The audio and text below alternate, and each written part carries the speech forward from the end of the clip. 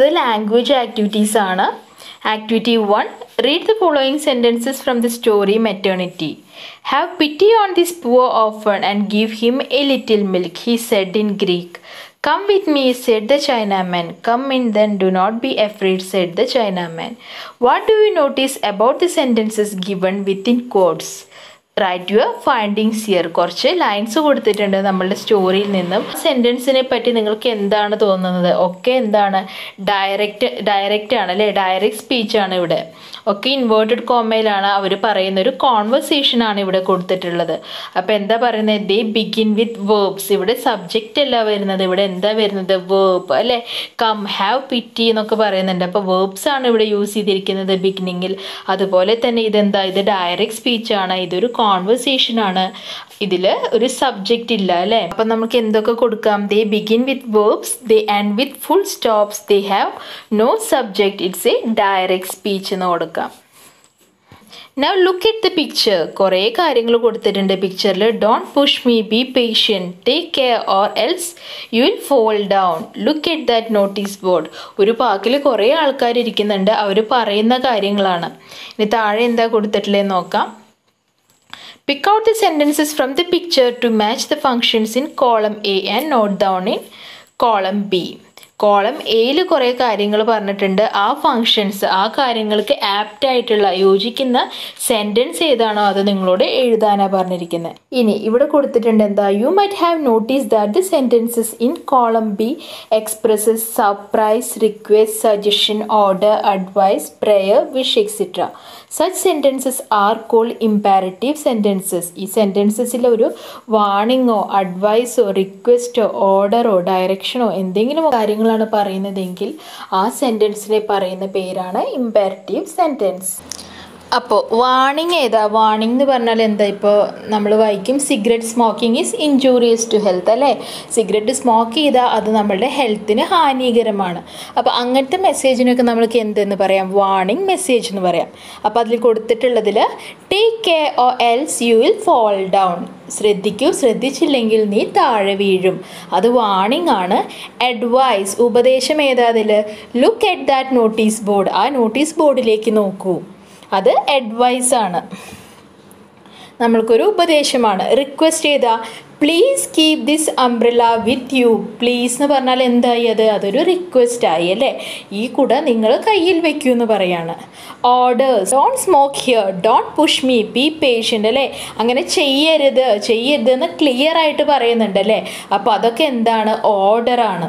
Teacher പറയാണ് do your home work പറഞ്ഞാൽ അതൊക്കെ നമുക്ക് ഓർഡർ ആയിട്ട് എടുക്കാം. Instruction or direction.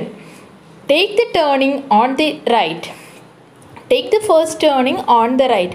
എന്താ പറയുന്നത്? ഇൻസ്ട്രക്റ്റ് ചെയ്യാണ്, നീ പോകുമ്പോൾ ഇവിടുത്തെ ഫസ്റ്റ് റൈറ്റ് എടുക്കൂ എന്നാണ് പറയുന്നത്. അപ്പോൾ അതൊരു ഡയറക്ഷൻ കാണിക്കുന്നതാണ് അല്ലേ? ഏത് വഴി കൂടെയാണ് നമുക്ക് പോവേണ്ടതെന്ന് നമ്മൾക്ക് പറഞ്ഞു തരികയാണ്.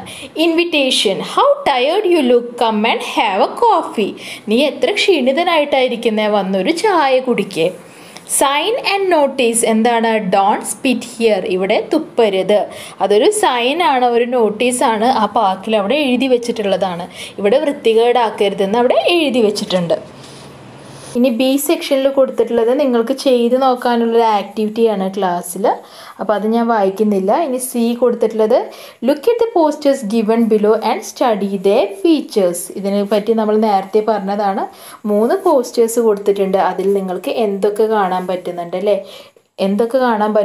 നല്ല ക്ലിയർ ആയിട്ടുള്ള ഇല്ലസ്ട്രേഷൻ ഉണ്ട് അല്ലേ?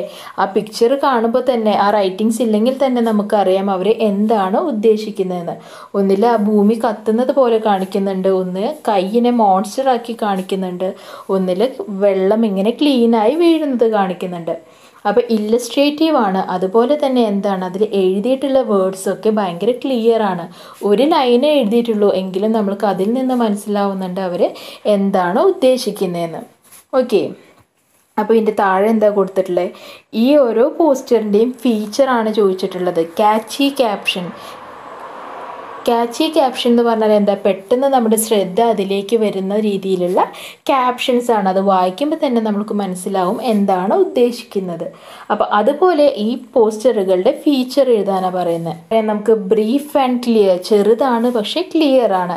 അട്രാക്റ്റീവ് ആണ്, ആ പോസ്റ്റേഴ്സ് കാണുമ്പോൾ തന്നെ ഭയങ്കര അട്രാക്റ്റീവ് ആണ്. ഗുഡ് മെസ്സേജ്, നല്ല രീതിയിലുള്ള മെസ്സേജ് കൊടുക്കുന്നുണ്ട്. ഇല്ലസ്ട്രേറ്റീവ് അല്ലേ, ആ പിക്ചർ കാണുമ്പോൾ തന്നെ നമ്മൾക്ക് ഏതാണ്ട് എന്താണ് അവർ പറയുന്നതെന്ന് മനസ്സിലാവും. അഡ്വൈസ് ടു ദ സൊസൈറ്റി, നമ്മുടെ എല്ലാവർക്കുമുള്ളൊരു അഡ്വൈസാണ്, ഉപദേശമാണ് ഈ പോസ്റ്ററിൽ കൊടുക്കുന്നത്. നെക്സ്റ്റ് പറയുന്നത് എന്താ, you are one of the volunteers who does service in A flood relief camp. ഒരു പ്രളയം വന്നിട്ടുള്ള ദുരിതം അനുഭവിക്കുന്ന ക്യാമ്പിലെ ഒരു വോളണ്ടിയർ ആണ് നിങ്ങൾ. നിങ്ങളോട് പറഞ്ഞിരിക്കുന്നത് എന്താ, കുറച്ച് പോസ്റ്റേഴ്സ് പ്രിപ്പയർ ചെയ്യുക. ആ ക്യാമ്പിൽ പാലിക്കേണ്ട ശുചിത്വത്തെക്കുറിച്ചും അതുപോലെ ഹൈജീനെ കുറിച്ചും പോസ്റ്റേഴ്സ് പ്രിപ്പയർ ചെയ്യുക. അങ്ങനെ ആൾക്കാരെ ഹെൽത്തി ആയിട്ട് ജീവിക്കാൻ ഉള്ള അഡ്വൈസ് കൊടുക്കാനാണ് പറയുന്നത്. അപ്പോൾ നിങ്ങൾക്ക് ഇപ്പോൾ ഇതുവരെ കണ്ടതിലൊക്കെ അറിയാമല്ലോ, ഇപ്പോൾ കൊറോണയുടെ ഒക്കെ കുറേ പോസ്റ്റേഴ്സ് അവൈലബിൾ ആണല്ലേ. അപ്പോൾ അങ്ങനെയുള്ള പോസ്റ്റേഴ്സ് നിങ്ങളോട് ചെയ്യാനാണ് പറയുന്നത്. അത് നിങ്ങൾക്ക് ചെയ്യാമല്ലോ അല്ലേ. ഇവിടെ എക്സാമ്പിളായിട്ട് കൊടുത്തിട്ടുണ്ട്. അപ്പോൾ ഇതിൽ തന്നെ ചെറിയ വ്യത്യാസങ്ങൾ വരുത്തിയിട്ട് നിങ്ങൾക്ക് ചെയ്യാം. നെക്സ്റ്റ് എന്താ, റീഡ് ദ ഫോളോയിങ് സെൻറ്റൻസസ്. താഴെയുള്ള സെൻറ്റൻസുകൾ നിങ്ങളോട് വായിച്ച് നോക്കാനാണ് പറയുന്നത്. He told her to sit on A straw മാറ്റ്. ആ പുൽപ്പായലിരിക്കാൻ അവളോട് പറഞ്ഞു അല്ലേ. ആ ചൈനാമൻ അദ്ദേഹത്തിൻ്റെ ഭാര്യയോട് പറഞ്ഞു എന്നാണ് പറയുന്നത്. What do you think for the actual words of Chinaman? Complete the following. നിങ്ങൾക്ക് എന്താണ് തോന്നുന്നത്, ചൈനാമൻ ശരിക്കും ഡയറക്റ്റ്ലി അദ്ദേഹത്തിൻ്റെ വൈഫിനോട് എന്താണ് പറഞ്ഞിട്ടുണ്ടായിരിക്കുക? He told her to sit on A straw മാറ്റ്. അവൻ പറഞ്ഞു, നമ്മളൊരു കാര്യം കണ്ടു, അത് നമ്മൾ വേറൊരാളോട് പറയുമ്പോഴാണ് എങ്ങനെ പറയുക, അവൻ അങ്ങനെ പറഞ്ഞിട്ടുണ്ടായിരുന്നു, അല്ലെങ്കിൽ ആ ടീച്ചർ എന്നോട് അങ്ങനെ പറഞ്ഞിരുന്നു എന്നൊക്കെ പറയില്ലേ. അപ്പോൾ അതെന്താണ്, അത് റിപ്പോർട്ടഡ് സ്പീച്ചാണ്. പറഞ്ഞു കഴിഞ്ഞ കാര്യങ്ങൾ നമ്മൾ റിപ്പോർട്ട് ചെയ്യുന്നതിനാണ് എന്തെന്ന് പറയുക, റിപ്പോർട്ടഡ് സ്പീച്ച് എന്ന് പറയുക. ഇത് റിപ്പോർട്ടഡ് സ്പീച്ചാണ്, ഇത് ഡയറക്റ്റ് സ്പീച്ച് അല്ല. അപ്പോൾ നിങ്ങളോട് പറയുന്നത് എന്താ, ചൈനാമൻ ശരിക്കും ഡയറക്റ്റ് ആയിട്ട് അദ്ദേഹത്തിൻ്റെ ഭാര്യയോട് എങ്ങനെയാവും പറഞ്ഞിട്ടുണ്ടായിരിക്കുക, സ്ട്രോ മാറ്റിൽ ഇരിക്കാനാണ് പറഞ്ഞത്. അത് എങ്ങനെ പറഞ്ഞിട്ടുണ്ടാവും? The ചൈനാമൻ Z sit on this straw മാറ്റ് എന്ന് കൊടുക്കാം. ഇനി ഇവിടെ ഹി ടോൾഡ് ഹെർ ടു സിറ്റിന് പകരം he requested her to sit ആണെങ്കിൽ നിങ്ങൾ എങ്ങനെ കൊടുക്കും? The ചൈനാമൻ Z please sit on this straw മാറ്റ് അല്ലേ. അവിടെ ഒരു പ്ലീസ് എന്നുള്ളൊരു വേർഡ് ആഡ് ചെയ്യും. പ്ലീസ് എന്തിനാണ്, അത് റിക്വസ്റ്റ് ആണെങ്കിൽ ആ റിക്വസ്റ്റിനെ കാണിക്കാൻ വേണ്ടിയിട്ടാണ് പ്ലീസ് എന്ന് കാണിക്കുന്നത്. അപ്പം നമുക്ക് ഇങ്ങനെയുള്ള റിപ്പോർട്ടഡ് സ്പീച്ചിൽ നിന്നും നമുക്ക് ഏകദേശം ഊഹിച്ചെടുക്കാൻ പറ്റും അല്ലേ ആക്ച്വൽ കോൺവെർസേഷൻ എന്തായിരുന്നു എന്ന്. അത് തന്നെയാണ് ഇവിടെ പറയുന്നത്. What changes do you notice when someone's actual words are reported? Discuss and see whether the following statements are true or false. നിങ്ങൾക്ക് എന്തൊക്കെ ചേഞ്ച് ആണ് തോന്നുന്നത് ഒരു കാര്യം റിപ്പോർട്ടഡ് സ്പീച്ചിൽ പറയുമ്പോൾ? അതായത് ഒരു കാര്യം നടന്നു കഴിഞ്ഞു, അത് നമ്മൾ വേറൊരാൾക്ക് പറഞ്ഞു കൊടുക്കുമ്പോൾ ഒക്കെ ചേഞ്ചസ് വരും നോക്കാം നമ്മൾക്ക്. There is always a change in the order of words. ഒരു ചേഞ്ച് വരുത്തും എന്നല്ലാണ്ട് അതിൻ്റെ ഓർഡർ നിങ്ങൾ മാറ്റുന്നുണ്ടോ? ഇവിടെ നമ്മൾ എന്താ യൂസ് ചെയ്തത്? He told her to sit on A straw മാറ്റ് എന്ന് പറഞ്ഞു. അത് നമ്മൾ എന്താക്കി? Please sit on this straw മാറ്റ് എന്നാക്കി അല്ലേ. ചില വേർഡ്സ് മാറ്റുന്നുണ്ട് എന്നല്ലാതെ ആ ലൈൻ്റെ ഓർഡർ ഒന്നും നമ്മൾ മാറ്റുന്നില്ല. നെക്സ്റ്റ് എന്താ, ഇറ്റ് ബിക്കംസ് മോർ ഫോമൽ അല്ലേ. അത് കുറച്ചും കൂടി ഫോമലാവും. അത് കറക്റ്റാണ്. ചൈനാമൻ അദ്ദേഹത്തിൻ്റെ ഭാര്യയോടുള്ള ആ ഫ്രീഡമിൽ പറയുന്ന പോലെയല്ല നമ്മൾ റിപ്പോർട്ട് ചെയ്യുക അല്ലേ. അദ്ദേഹം അവരോട് പറഞ്ഞു എന്നുള്ള രീതിയിലാണ് നമ്മൾ റിപ്പോർട്ട് ചെയ്യുക. അപ്പോൾ അത് കുറച്ച് ഫോമലായിരിക്കും. Speech marks are not used അല്ലേ. ഇൻവേർട്ടഡ് കോമയൊന്നും നമ്മൾ റിപ്പോർട്ടഡ് സ്പീച്ചിൽ യൂസ് ചെയ്യുന്നില്ല. The meaning changes totally. Meaning change ചെയ്യുന്നുണ്ടോ പറയുമ്പോൾ? ഇല്ല, ഒരിക്കലും മീനിങ് ചേഞ്ച് ചെയ്യുന്നില്ല. The imperative mood changes into two infinitude. Two plus verb ഫോമിലാണ് നമ്മൾ കൊടുക്കുക. ആണോ? ഹീ ടോൾഡ് ഹെർ ടു വന്നില്ലേ. എന്ത് വന്നു? He told her to sit എന്ന് പറഞ്ഞു. അപ്പോൾ എന്താണ്? ടു പ്ലസ് വേർബിൻ്റെ ഫോമാണോ നിങ്ങൾ യൂസ് ചെയ്യുന്നത്? അപ്പോൾ ആണെങ്കിൽ ആണ്. There is no change in the pronouns. പ്രോനൗൺസിൽ വ്യത്യാസമൊന്നും വരുന്നില്ല. അത് ശരിയാണോ? അല്ല. ചേഞ്ച് ഇൻ പ്രോനൗൺ എങ്ങനെയാണ്?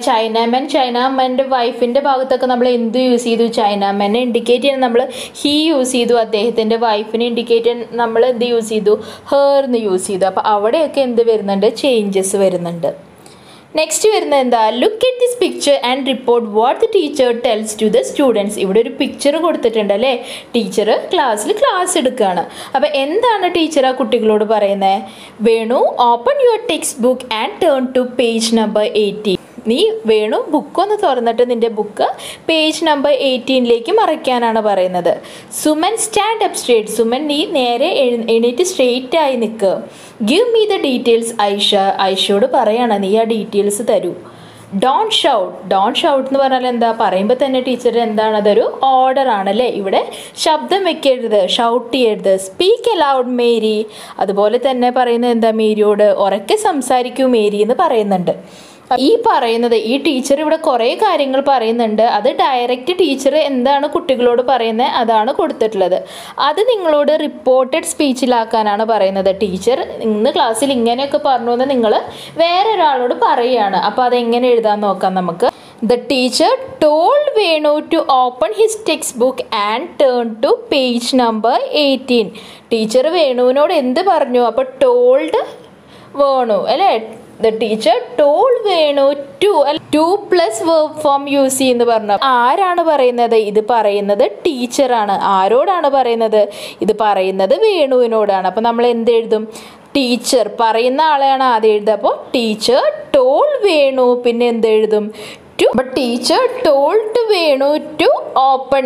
യുവർ എന്നുള്ളത് എന്താക്കി? യുവർ മാറിയിട്ട് വേണുവിനോട് പറഞ്ഞു എന്ന് നിങ്ങൾ പറയും. അപ്പോൾ യുവർ മാറിയിട്ട് അവിടെ എന്തായി? അവിടെ ഹിസ്സായി അല്ലേ, ഹിസ്സായി. അപ്പോൾ അവിടെ പ്രൊനൗൺ മാറുന്നില്ലേ? പ്രൊനൗൺ മാറുന്നുണ്ട്. അപ്പോൾ teacher told Venu to open his text book and turn to page number 18. Next question എന്താ? Suman stand up straight. The teacher asked Suman to stand up straight. Third one എങ്ങനെ എഴുതും? The teacher asked Aisha to give her the details. The don't shout അല്ലേ. Teacher ദേഷ്യപ്പെട്ടാണ് പറയുന്നത്. Warn the class not to shout. Teacher നമ്മളെ warn ചെയ്യുകയാണല്ലേ, shout ചെയ്യരുത് എന്ന് പറയുകയാണ്. അല്ലെങ്കിൽ the teacher order the class not to shout എന്ന് എഴുതണമെങ്കിൽ അതും എഴുതാം. ലാസ്റ്റ് വൺ എങ്ങനെ എഴുതാം? The teacher asked Mary to speak loudly. മേരിയോട് പറഞ്ഞു കുറച്ച് ഉറക്കെ സംസാരിക്കാൻ പറഞ്ഞു. അപ്പോൾ ടീച്ചർ ആസ്ക്ഡ് മേരി എന്ന് കൊടുക്കാം. ഇങ്ങനെയാണ് നമ്മൾ റിപ്പോർട്ടഡ് സ്പീച്ച് എഴുതുക. റിപ്പോർട്ടഡ് സ്പീച്ച് എഴുതുമ്പോൾ ശ്രദ്ധിക്കേണ്ടത് നമ്മൾ ടു യൂസ് ചെയ്യും. 2+ verb form ആണ് യൂസ് ചെയ്യുക. അപ്പോൾ ആരോട് പറഞ്ഞു എന്നുള്ള കാര്യം നമ്മൾ ഫസ്റ്റ് എഴുതും. Teacher told Venu, teacher told Suman, to. അത് കഴിഞ്ഞിട്ട് എന്താ യൂസ് ചെയ്യുക? നമ്മൾ 2+ verb ആണ് യൂസ് ചെയ്യുക. ഓക്കെ, ഇനി now try to report the following. താഴെ കുറച്ച് ലൈൻസ് കൊടുത്തിട്ടുണ്ട്. അത് നിങ്ങളോട് ഇൻഡയറക്റ്റ് സ്പീച്ചിൽ എഴുതാനാണ് പറയുന്നത്. ഫസ്റ്റ് വൺ എന്താ? മിക്കാലി said I cannot go for work. മിക്കാലി പറഞ്ഞു എനിക്ക് ജോലിക്ക് പോവാൻ സാധിക്കില്ല. അപ്പോൾ എന്തെഴുതാം? മിക്കാലി said that he could not go for work. മിക്കാലി പറഞ്ഞു എനിക്ക് ജോലിക്ക് പോവാൻ സാധിക്കില്ല എന്ന് പറഞ്ഞു. An Anatolian said to Mikali, there is a nursing mother in the camp.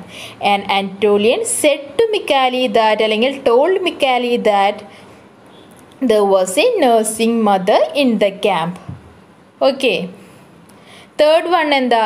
The Chinaman said, my wife will feed this baby. The Chinaman said to Mikali that his wife would feed the baby.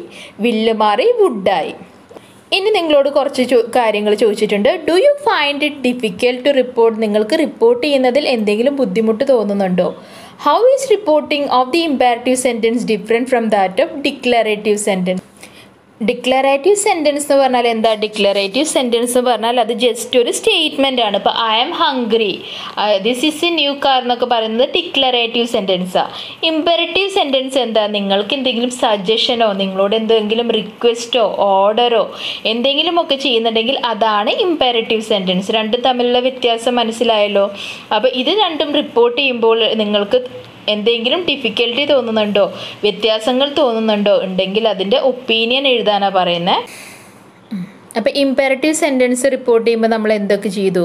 The teacher want, the teacher asked എന്നൊക്കെ നമ്മൾ പറഞ്ഞു അല്ലേ. അപ്പോൾ നമ്മൾ എന്താണ്, അത് request ആണോ order ആണോ നോർമൽ ഒരു ടോക്ക് ആണോ എന്നൊക്കെ എക്സ്പ്രസ് ചെയ്യാൻ വേണ്ടിയിട്ട് നമ്മൾ ആസ്ക്ഡ്, വാണ്ട്, ഓർഡേർഡ് എന്നൊക്കെ യൂസ് ചെയ്യുന്നുണ്ട്. അതുപോലെ നമ്മൾ എന്ത് ചെയ്യുന്നുണ്ട്? The teacher want the class not to shout. Not to shout എന്നുള്ളത് എങ്ങനെയാണ് കൊടുത്തിരുന്നത്? ഡോണ്ട് ഷൗട്ട് എന്നാണ് ടീച്ചർ പറഞ്ഞത്. ആ ഡോണ്ട് എന്നുള്ളതിനെ നോട്ട് ടു എന്നുള്ളൊരു ഫോമാറ്റിലേക്ക് നമ്മൾ മാറ്റുന്നുണ്ട്. അപ്പോൾ അങ്ങനെ എന്തൊക്കെ വ്യത്യാസങ്ങൾ നമുക്ക് കാണാൻ പറ്റും അത് എഴുതാനാണ് പറയുന്നത്. അപ്പോൾ നമ്മൾ ഇംപെറേറ്റീവ് സെൻറ്റൻസിൽ എങ്ങനെയൊക്കെ വ്യത്യാസം വരുമെന്ന് പറഞ്ഞു, അത് തന്നെ നിങ്ങൾക്ക് ഇവിടെ എഴുതാം. Not two is used in negative sentence. Negative sentence ആണെങ്കിൽ നമ്മൾ നോട്ട് ടു യൂസ് ചെയ്യും. Reporting verbs like requested, want extra are used. No linkers used. The opening verb changes in to to infinitive അല്ലെ, two plus infinitive എന്നുള്ളൊരു ഫോമാറ്റിലേക്ക് അത് മാറുന്നുണ്ട്. അപ്പോൾ നിങ്ങളുടെ ടെക്സ്റ്റിൽ ആ ഇംപെറേറ്റീവ് സെൻറ്റൻസ് എന്താണ് എന്നുള്ളതിന് നമ്മളൊരു ടിക്ക് റൈറ്റ് ഓർ റോങ് ഇട്ടില്ലേ, അപ്പോൾ അതേ ആൻസേഴ്സ് നിങ്ങൾക്ക് വേണമെങ്കിൽ ഇവിടെ എഴുതാം. അപ്പോൾ ഇത്രയാണ് ലാംഗ്വേജ് ആക്ടിവിറ്റീസ്. ലെസൻ്റെ ക്വസ്റ്റ്യൻ ആൻസറും ആക്ടിവിറ്റീസും ഞാൻ ഓൾറെഡി ഇട്ടിട്ടുണ്ട്. കണ്ടിട്ടില്ലെങ്കിൽ ഞാൻ കോമെൻറ്റ് സെക്ഷനിൽ അതിൻ്റെ ലിങ്ക് കൊടുക്കാം, എല്ലാവരും കാണുക. ക്ലാസ് ഇഷ്ടപ്പെട്ടാൽ സബ്സ്ക്രൈബ് ചെയ്യുക, ലൈക്ക് ചെയ്യുക, ഷെയർ ചെയ്യുക. താങ്ക്